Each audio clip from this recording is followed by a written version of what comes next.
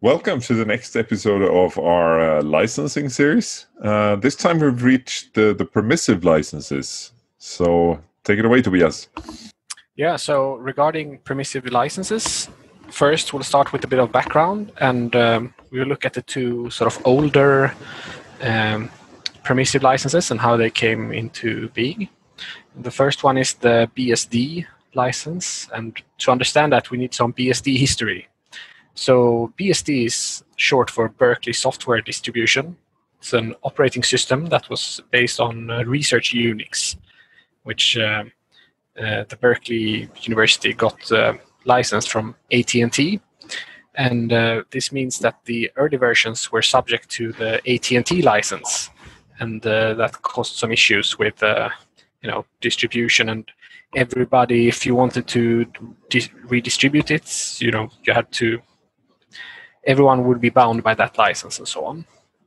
And you needed permission from AT&T, I think.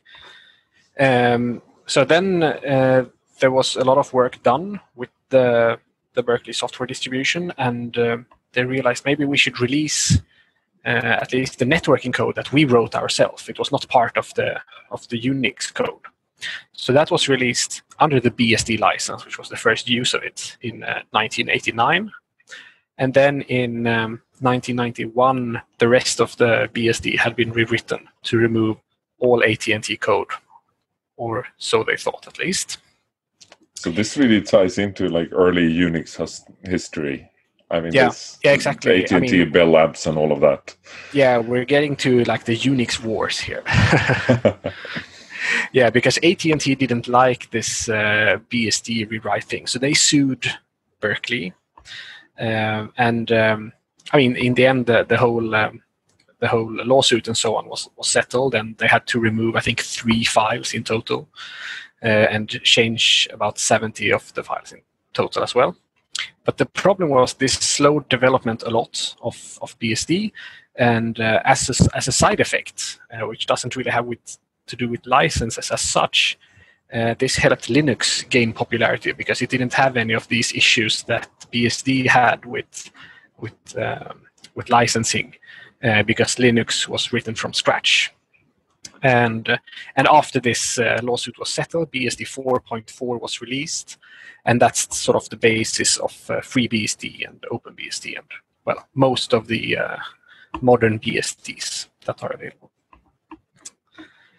Yeah, and shortly after that, the University of Berkeley, they stopped developing BSD anyway. So the only ones available now are the community maintained ones. So that's for the BSD, and then we have some MIT history as well. So in the 80s, MIT and IBM and DEC, they worked on like a big software system that was supposed to be used in the campuses for computer stuff and so on. And the two of the main things that came out of that was the X Windows system and Kerberos, which is a security thingy.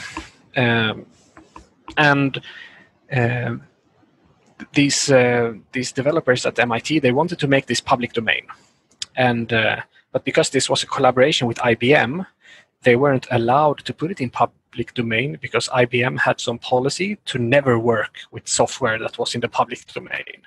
It had to be under a specific license. So then actually the license was created together with some lawyers at MIT, and it became the X license.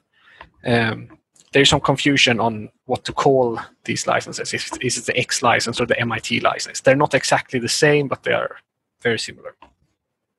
But okay, the problem was actually that IBM couldn't use the outcome. It wasn't IBM who blocked the opening of the software then, but they couldn't use it. It was public if it was public domain. So they needed to be able to officially license it. Or it's a question, not a statement. Yeah. So I found this kind of Twitter thread from one of the original authors of the X Windows system, who said that the IBM, they said they couldn't work with something that was not under a specific license. He didn't really mention why, as far as I know. Cool. Do you remember? Maybe we can ask him. Yeah, there's a link at the bottom of the slide. Ah, lovely. Exactly. Jim Geddes. Okay. Yeah. We're going to harass him on Twitter next week. Yeah, exactly. Enough history. So, also, maybe before we look at the specific license, why would you use a permissive license? So there are some features with permissive licenses that you don't have in licenses that are called copyleft, or in this image they are called protective. So a permissive license will allow you to make your changes proprietary. It usually also allows you to relicense the software to be proprietary. Something that developers tend to tell you is that these permissive licenses are very short and easy to understand, which is of course a factor. And as this chart shows, it's highly compatible with other licenses. So because you're allowed to do almost anything, that means you can pull it into software that has more restrictions and it will still work, while the opposite is not true. Yes, so I guess what you do from a very high level perspective, you rather say that I may have no obligations or leave you any warranties if you use this software, instead of as with the copyleft licenses where you use your copyright to sort of impose requirements on the other party. You just want to get rid of any implications from them using your stuff. Yeah, but I think that part you get also with the copyleft licenses, that there is no warranty and. Yeah, sure, but this focuses more on the whole "don't sue me," but feel free to use exactly. it. It's like I will give it away and you can do anything, but I will not take any responsibility for whatever happens. Yeah. Sort of. One note here: the picture here, it's different licenses here, MIT and X11. Perhaps we should point that out for people looking at the picture. Yeah, I mean, in this case, MIT and X11 are put as the same. They are not exactly the same, but they are, well... But they can be used they are like compatible with each other. Yeah, exactly. There will be a slide on the MIT license specifically, not on the X11 license, unfortunately, but it's not so widely used either. Wayland. Oh, yeah. Yeah, we need a Wayland. What's Wayland licensed under? I don't know. The Wayland license. Wayland should use the X11 license. That would be fun. Yeah, I would like that. But isn't Wayland just a protocol? Yeah, but it's a reference implementation as well. It's Western. So Western, yeah. Western. Okay, yeah, Western. Yeah. All right. So let's look at the BSD licenses, because there are several of these and they have sort of evolved through history. The original BSD license had 4 clauses, and it's these four that are listed. It's that if you make a source distribution of this software, if you redistribute it, you are required to show this copyright notice. That is the license, and so on. If you make a binary distribution, you have to have the copyright notice in documentation or sort of like that. I mean, this is a very old license, so having it available on a web page, I don't think that was a thing, but it says documentation. If you make any advertisement for your software, that in that advertisement you have to make an acknowledgement of the original author, saying this was originally developed by company X or whatever. And you may not use the original authors as promotions. You can't say that it's great because it was made by whoever and so on. So these are the 4 clauses in the original BSD license, and this license was used for a while. It got some slack from the Free Software Foundation, and because it's incompatible with the GPL, because this promotion, this advertisement clause, it's an extra restriction compared to the GPL. You have to do something specific when you do advertisement, and in the GPL you're not allowed to impose extra restrictions on the software. So the new BSD license, or BSD3, or well, there are several names for this, but it uses 3 clauses. It's the same 3 as before, except the advertisement clause is removed. And this new BSD license is used by CMake, TCP dump, Xmonad, and a lot of other software. And we will sort of be going from permissive to even more permissive when we go to the next here, because there's also the simplified BSD license, which only has 2 clauses. So they remove this endorsement clause. So the only 2 clauses left are that you have to keep the copyright notices in both source and binary distribution forms. And this license is also called the FreeBSD license sometimes, because it's used by FreeBSD. It's also used by OpenH264, the video codec. And then there are some other sort of similar or same. It's a 0 clause BSD, which has none of these clauses. And it's left. just a void warranty, no guarantees part left, I guess. Exactly. We'll give it away. You can do anything as long as, nothing is implied with respect to the original authors. And this is used by Toybox, which is a BusyBox sort of clone.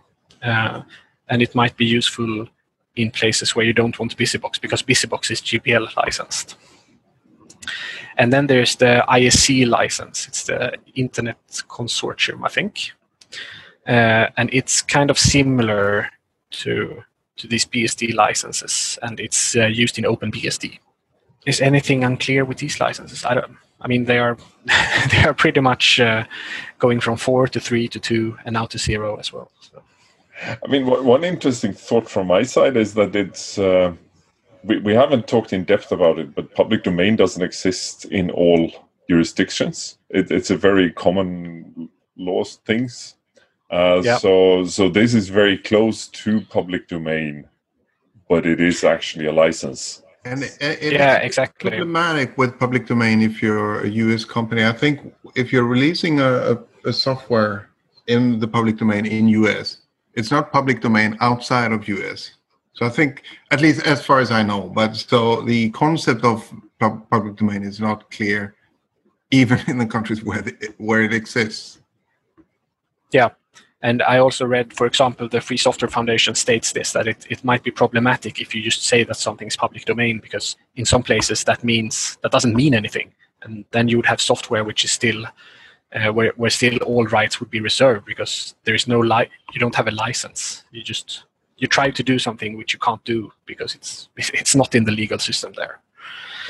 We should invite a lawyer here, I guess, but I bet that if I'm using a piece of software that is claimed to be in the public domain by the original author of the software, then I would find it odd if I was found guilty in the court. Yeah, sure. And I mean, the original author would not be very likely to sue you if they already put it in public domain. That sort of shows some kind of intent, I guess. But none of us are lawyers, so who knows? But there will be some other sort of similar public domain licenses showed later on here, actually. All right, we have to talk about the MIT license, not just for the history, but just saying a bit about it. This is also known as the expat license, because it's the current wording of it came first in the license for the expat software, which I think is an XML parsing thingy. I don't remember exactly what it is. And this MIT license is very similar to this simplified 2-clause BSD. And it's used by .NET Core, it's used by Ruby on Rails, a bunch of other software. All right, these are sort of the old permissive things. There's quite a few. Yeah, exactly. It's but they are all, I mean, except for the 4-clause BSD, these are all kind of similar, except they're not exactly the same, but they are, the idea behind them is the same. And We want you to give it away, and we don't want to put any restrictions on the users. And as far as I know, it should be possible to use code from any of them in any other. Yeah, I think so. I guess you need to fulfill the clauses still. So if you have a for-clause BSD thing, you can use the software, but yeah, the conditions propagate. Yeah. Yeah. Exactly. These permissive licenses are viral.